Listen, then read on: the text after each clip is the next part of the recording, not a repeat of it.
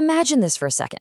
You're running a biotech company. You've got this absolutely game-changing technology, but you're stuck on a path that's going to take decades and billions of dollars with zero guarantee of a payoff at the end. So, what do? You pivot, and you pivot hard. This is the story of Dyadic, a company making a massive, high-stakes bet, shifting from that slow burn of drug development to the fast track of commercial success. A marriage made in heaven. That's how Dyadic's own management describes their new strategy. Now, that's a bold claim, right? But it gets right to the heart of their whole plan. They've realized they don't have to do it all by themselves. Their success now, it all hinges on finding the perfect partners to get their products to market and to do it fast. And really, this is the fundamental choice that every company like Dyadic has to face. On one hand, you've got the long, super expensive, but maybe world-changing road of creating new drugs. On the other hand, you have the fast track, taking your tech and applying it to markets that can make you money today. It's that classic battle between a huge, long-term ambition and simple, short-term survival. Okay, so let's dive into our first section. A company reinvents itself. As you probably guessed, Dyadic chose the fast track. But look, this wasn't just some small shift in focus. This was a complete reinvention from top to bottom. They went from a research-focused lab to a business that is absolutely obsessed with one thing: getting products out the door. This timeline really tells the story. They started way back in '79 in industrial stuff, then made a big jump to pharma in 2015. But the real turning point was 2023. They had their technology successfully validated in a COVID vaccine trial. Now, you'd think most companies would double down on that, right? Go all in on pharma. Dyadic did the exact opposite. They saw that success as proof that they could win even faster in other areas, and that's what sparked this massive pivot.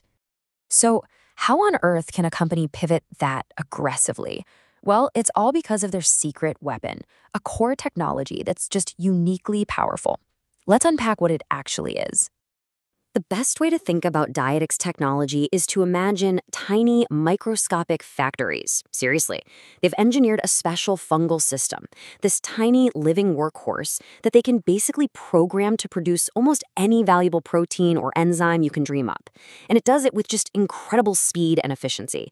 This is the engine that's driving their entire business. And what's really brilliant is they have this two-pronged approach with two different platforms. On one side, you have C1.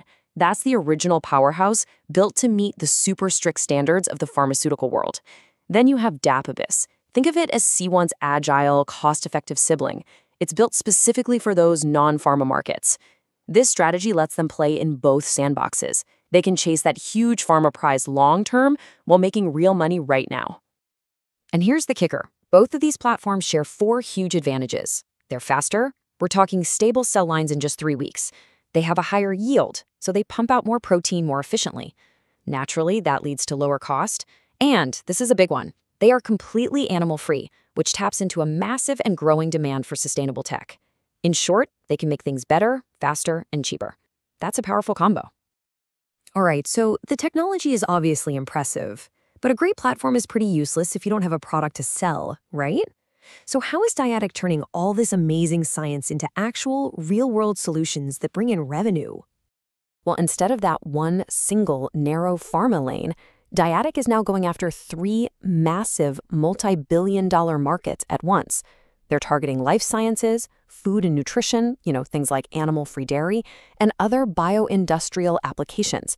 These aren't just big markets. These are markets where they can get products sold and start generating revenue much, much faster. And they are already making moves. Remember that marriage made in heaven quote? Well, these partnerships are exactly what they were talking about. They're working with Proliant in life sciences, a company called Enzymes on dairy enzymes for food, and Firmbox Bio on an enzyme that can turn waste into sugar. This is their whole strategy in action, turning technology into real products with great partners. Okay, next section, the financial turnaround. The strategy is smart, the tech is powerful, but does it actually make money? It's time to see if the numbers really back up this story. And here it is. This chart right here is the first clear sign that this whole pivot is actually working. Just look at that revenue jump from the second quarter of 2024 to the second quarter of 2025. That huge spike is being driven by new payments from those partners we just talked about. The strategy isn't just a theory anymore. It's actually generating cold, hard cash. To put a number on it, that's a 150.5% increase in revenue year over year. That isn't just growth. For them, that's validation.